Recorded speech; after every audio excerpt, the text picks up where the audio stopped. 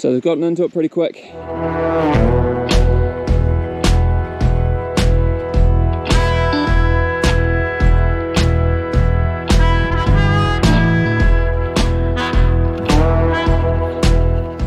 Hello, welcome back. We just shot down to the lease block, shifted the hoggets or ewe lambs that have been on kale into the yards, and when we're doing that, ran them down the road, collected some fecal egg samples. So that's what Jenna's got in her hands there, some poo, and we're just going to use the feck pack and test them, see what the number of eggs or their worm burden is at the moment, pretty much to see whether they need drenching. They've been on crop in a runoff paddock, and they are going to come back here to the home farm, and they're going to go on kale and a runoff paddock as well. So we just want to make sure they're not compromised in any way. So we'll go through this process and see what the numbers come out like. So crushing up the samples at the moment, and then we've got to take another sub-sample with this, put it in some saline, and then we can have a look through the microscope. You got it. So we've got our saline, something I prepared earlier. 200 mils of that, nearly done. Mixing your poo. Yeah. Squashing it really. Squashing it. Yeah, really get in there. Come on. You will come across the problem that I had. What's that? When you go to take 30 ml sample through there. It'll clog it up. It'll clog it up. And in this process here, it doesn't tell me when to use the sieve. So do you sieve before or after the sample? It's a question, isn't it? It's a question for Ben. Oh well. We'll try this. Right, can you hold that?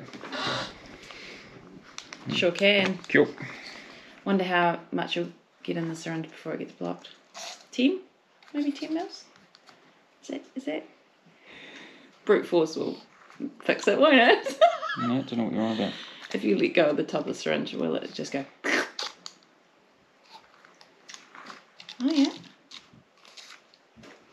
Can everyone see your facial expressions? No, I don't know what you're on about. Was it about 10? I'll squirt this in your face. Yeah. Yeah. Yeah, it was 15. I'll give you that. Right. Gastro. There we go. Anyway. Oh, and then you've got to get it out of there. Nice. Don't know what you're talking about. Easy. So there's our slide. So we take a sample of this, mix it up. Have we got another container? Because let's sieve it. Sorry, what? Have we got another container? Why? To sieve it. Why would we need to sieve it? Jenna, can you get another container, please? Love you. Whew, she's hard work. Oh. Sieve the sample, make it easier to get into the slide. So I'll grab a sample here. You're so real. Put it into the slide. Right, we've got our slide full. We will set up our microscope. Can they see anything? I don't know. Why don't you go over there and film? Such criticism today. There we go. That's better. So we've got a handy dandy torch. Put it under there. Oh, it's a bit bright.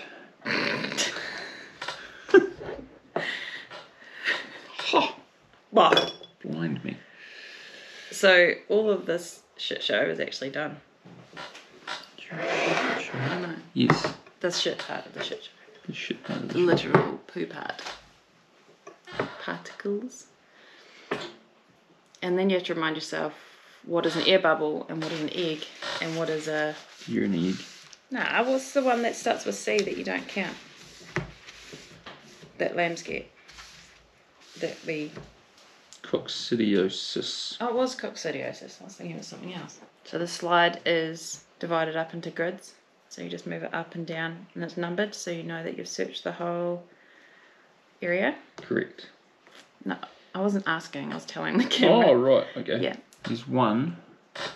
Oh, get the pamphlet. One. I wonder. Is it a... Ear bubble.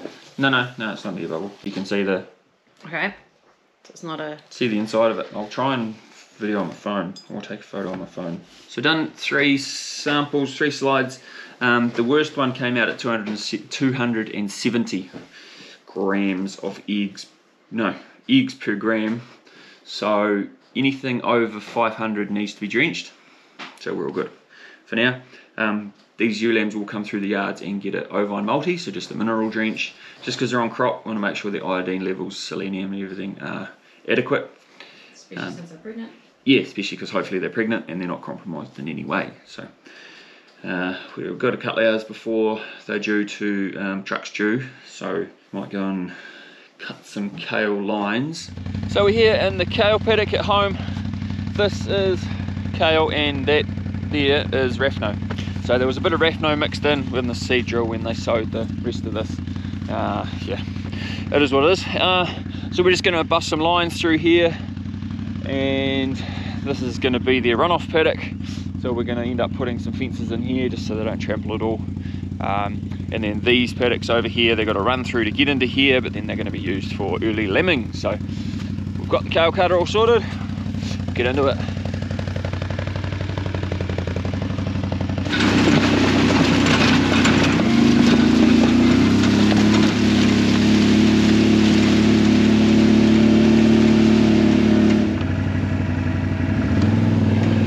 Pretty good job. Doesn't cut down the small stuff, but it does well with the big stuff.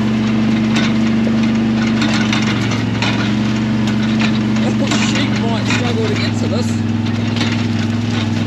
and get on each other's backs. And job done. Nice line.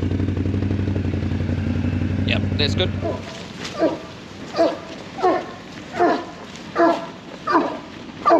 That'll do, Fuff, Fuff! That'll do. That'll do, Fuff! Buttercup, come on. Come on, Buttercup. Away you go.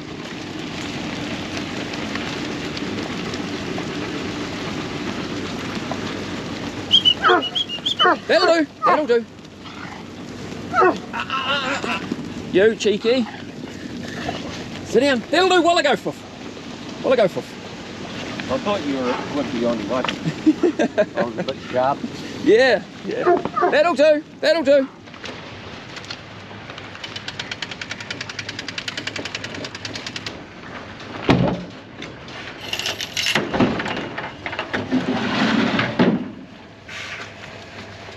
Down.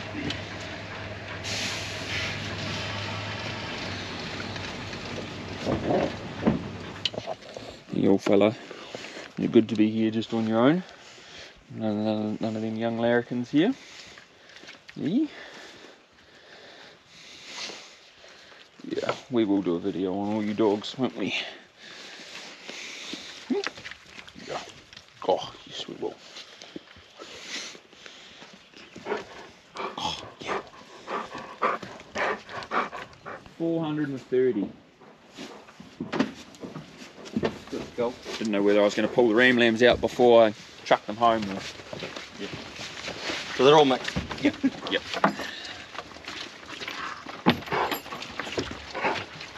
Right, little fellas, let's go. Come on. Come on. There you go. Oh, where you go? Where you go? Get up there. Come on, get up there. Up. Up.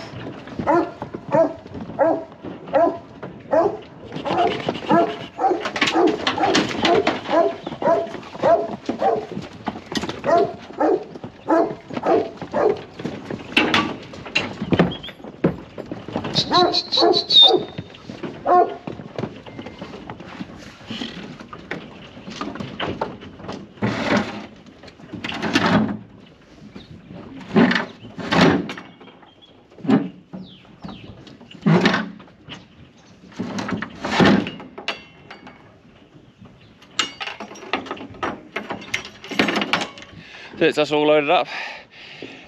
Mark's up there sorting out the ones that he's put in the top. So we should be good. Are we good? Are we good? Yeah. Getting through them. These are all the ones we've drenched. We counted them onto the truck, so I'm not worried about counting them now. My GoPro ran out of battery, so I'm using my phone. But these are looking good. Pretty stoked with them.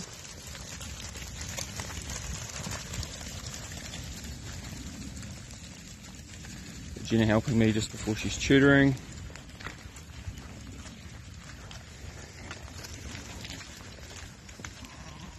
You've got the ram lambs over there. Looking very upset not being with the ladies again.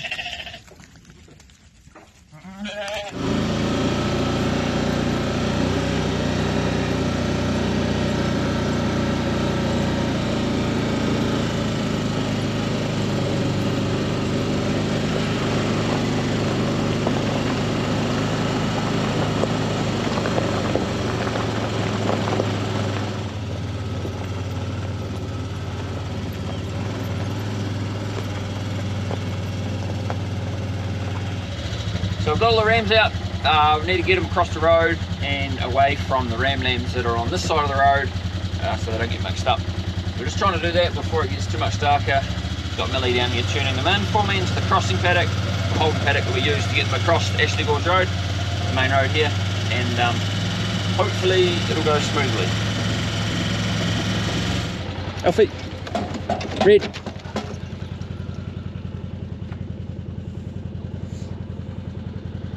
Had to make sure that the ewe lambs in here didn't get mixed up with the ram lambs in there, so but we're all good. Yeah, they move quite well, so while I go, cars, sit, Blue, you friggin' idiots. Right, get them in the cross into the holding paddock. Got them in here, shut the gate, set up some cones, signs, put some high vis on and cross them. So we've got our high vis, got our flashing lights, got our cones out. Millie's down there, and yeah, we'll wait for a few vehicles to go past, then we'll set them going. Cuz, we'll let Cuz go and he can bring him close. Luke, wait. And then once we've got a break in traffic, we'll let them go.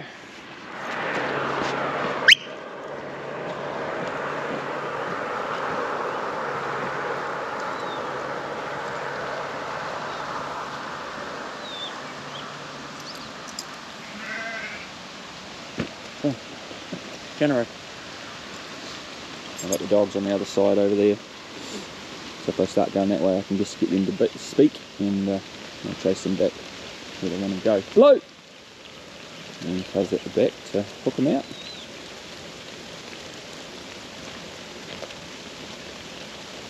Good boy, is that everything? Good boy. Well done. Right. Follow these down. They've been in the yards all day, so they'll be pretty hungry. Might just graze their way down, which is not bad.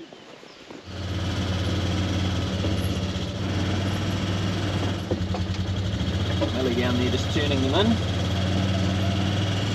Quite a big help. You can work on your own. Kids. And it's pretty cool that they want to come and help. So we've got these girls in here for the night, and then tomorrow we'll come and set the brake fences up on the crop. We have to kind of transition them again, but as long as we make sure that they're full when they go on the crop, there's plenty of grass around the outsides, I think they'll be right. No, it's just a bit dark, I don't know if you can see me.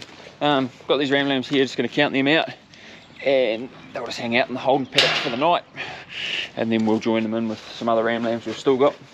Yeah, these will end up going to the works as soon as I can get them booked in. So, right, we'll catch you tomorrow when we do some crop. I'll set some brake fences up for those hoggets, ewe lambs over the road. Morning, next day, bit claggy and foggy, but the sun's coming through, so it should be right, and then rain due this afternoon. So just trying to get these fences up for these hoggets. So that's them behind me over here. They spent the night in that paddock there, and I see a few of them starting to sit down. So if you didn't know, a ruminant, if they're fully fed, will sit down and ruminate at 10 o'clock and 2 o'clock. That's New Zealand, I don't know, daylight savings time, whatever, rough rule of thumb. So some of these girls are starting to sit down, which means they've got a full tummy, which means now I can open it up onto this crop, and they're not going to gorge themselves. So I think we'll be alright in here, plenty of grass, yeah, around the edges, so they'll balance their diet, they're pretty good, and since they've been on crop already. And then this is our runoff paddock that they're going to run into. Once we've got all the fences set up, we've just got to go home and get some more fences. This is Italian and Timothy that we put in for horse hay, but it's yeah, it's pretty good stuff. But yeah, put some fences up just because I don't want them to run over the whole paddock and trample it all down. I want to make sure they utilise it. So we've got our Farm IQ app open here now. We just want to put a general event next to these ewe lambs that we pulled the rams out from yesterday. So 2022 ewes. There's actually 393, I think. Continue with that. Yesterday's date, 22nd of June. We'll go afternoon. Category, what would it be? It'll be Drench, you know. Mating, and then we'll just write in here pulled ram lambs out. So that just records the date that we pulled them out against that mob. So Farm IQ for the win. So then on the new Farm IQ app, you've got this map interface. So we want to shift the ewe lambs that came home from a lease block. So we select on them, select events, move mob, select paddock destination. So they are coming back home, and they are currently in duck. So it was Thursday evening, finish. There we go, move them into there, and then once they've come out of the duck paddock, which is just where they are here now, over there, we will move them into, on the app, move them into this crop paddock. Pretty simple, pretty good way of keeping track of all your animal movements and how long it has been since animals have grazed different paddocks. So if you're wanting like a 40-day round, so no animals go back into their paddock for 40 days, great way of recording that and making sure that you're not cross-contaminating anything.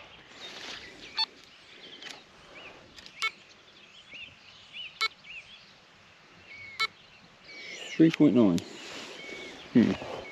Must be some faults somewhere between the unit and here, but one thing I wanted to show you guys was, if you haven't seen them, hot posts from Strainright. So 4 wires on it. It joins all the wires together. So we use them at the start and the finish of each strain, sheep strain, and then on the big long ones like this one we did over here, we've got one in the middle, and it just ties all the wires together really well. Saves you using 4 alligator clips all together and then they get tangled, and or having some lacing wire that you then wire all the poly wires up. So if you haven't seen them, go and check them out, well worth it. Not affiliated anyway, but I'll chuck a link in the description. It's just something that we use once and we've never gone back, and then father-in-law uses them as well, and they're just great piece of kit. So we'll go show you over here. Opened it up and the hoggets really got into the kale already, which is good. So they've gotten into it pretty quick because they know what it's like. They're yeah, straight into it, which is great. They're all sitting down, so we'll open it up and they can have this runoff paddock now as well. We'll just connect this wire up and test it. Probably some vegetation touching the hot wire along there somewhere. Oh, hello Buttercup. George's pet. Buttercup there. You full? Right, we'll open this gate and leave them to it. Snowy, you are not a sheepdog. Just shot down, picked George up from school, and the weather's turned to crap. Had a bit of rain and it's turned this drizzly stuff, but one more job to do is to join the ram lambs up.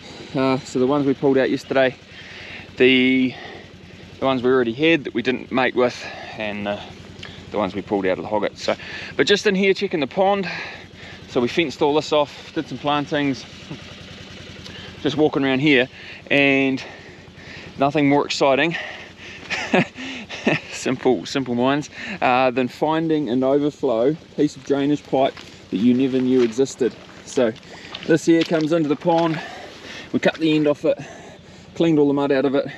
Now she's flowing. Don't worry about the silty water, it just sits in this pond and then it goes down. Actually, I'll show you.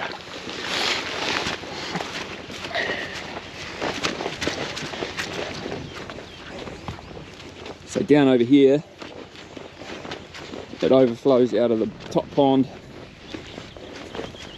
down into the bottom pond. So yeah, everything will just sit, silt and stuff will sit in here, all go into there, and then from there it drains out into the drain which runs down to the road. The reason I let the lambs in here is we've got some more cabbage trees and stuff to plant. A few of the ones didn't survive, so we're going to put probably 20 odd cabbage trees in here and more flaxes and stuff. So yeah, just chew the grass out, make it easier for them to survive. But yeah, everything's looking pretty good in here. Stoked how these flaxes that we have planted have come away. You can see them along the edges here, a few of them, and then heaps over that other side. So we'll go and get these lambs out of here and we call it a day for a Friday afternoon.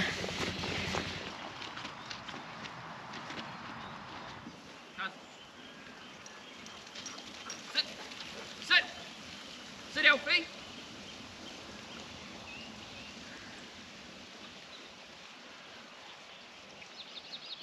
Oh, pretty hot.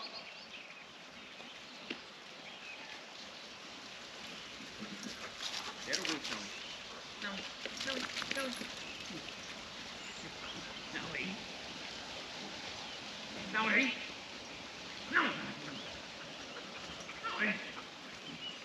Right, ram lambs away, Friday afternoon.